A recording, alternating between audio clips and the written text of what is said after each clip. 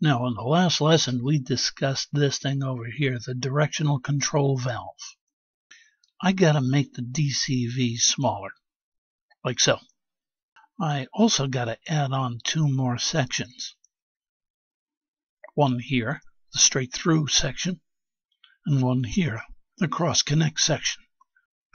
They're all going to have 2 ports on the other side, labeled A and B.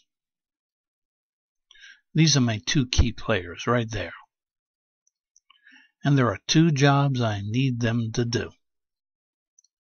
When they gotta do job number 1, it shifts to section number 1.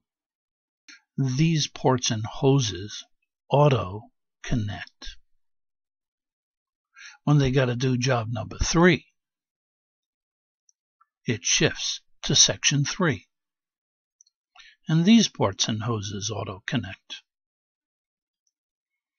Okay, so what job does section number 1 do?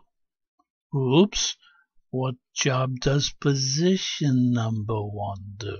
That's what they call it, position number 1. Well, what does he do? To make that clear, we got to bring in the next component. So let's get some room. And the next component is a cylinder. That guy here. With a type of plunger inside of them. You've seen the plungers in bathrooms. This is a type of plunger. Only we call it a rod. And it's got 2 ports. A port for the cap or head area over here. And another one for the rod area. Now this device has a name. It's called the double acting cylinder. Now back we go to position number 1. Position number 1 connects port P to port A and port A to the cap port. Fluid will be drawn from the reservoir through port P and then port A and then through the connection into the cap port. The cap fills with fluid, and under pressure it pushes the plunger, the rod, to the right, further and further. Meanwhile, the liquid on the rod side is under pressure and exits out the rod port, this guy here, that's connected to port B over here.